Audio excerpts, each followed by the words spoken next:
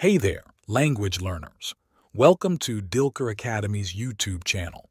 Today, we will focus on one of the cornerstones of our language, am, is, are. Now, let's explore this topic together.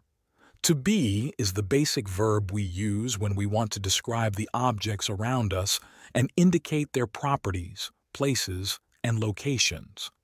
A predicate is always needed when making a sentence in English. Any structure that does not contain a predicate cannot be a sentence.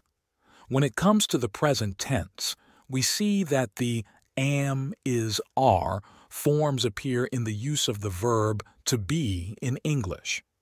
In the present continuous structure, this verb comes before the main verb to indicate continuity, and in the simple present structure it means to be. So, how does the English verb to be vary depending on the subject, and how does the use of am, is, are occur? Let's explain it quite simply. If the subject is I, the verb to be shows itself as am. If he, she, it shows itself as is.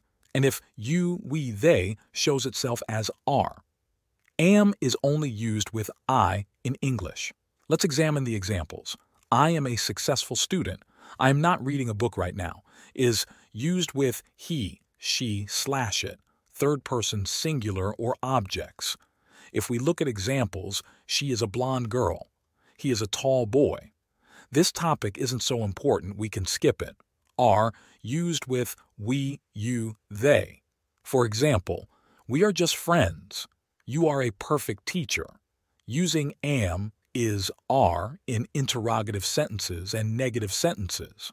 Most of the examples we have given so far have been positive sentences, but it is also possible to make interrogative sentences and negative sentences with am, is, are. These structures change depending on the time we use them, but basically they are quite similar and simple.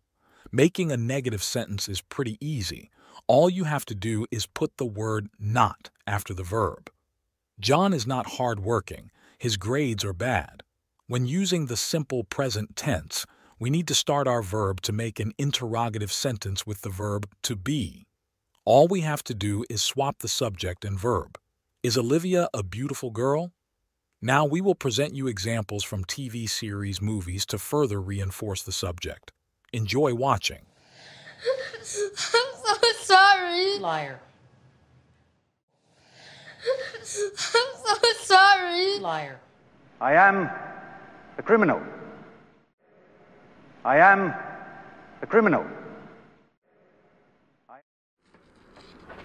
What's wrong?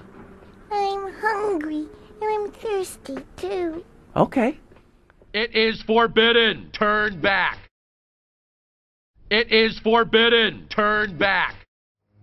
The princess is alive. The princess is alive. John? John, can you hear me? Where are you? John? John, can you hear me? Where are you?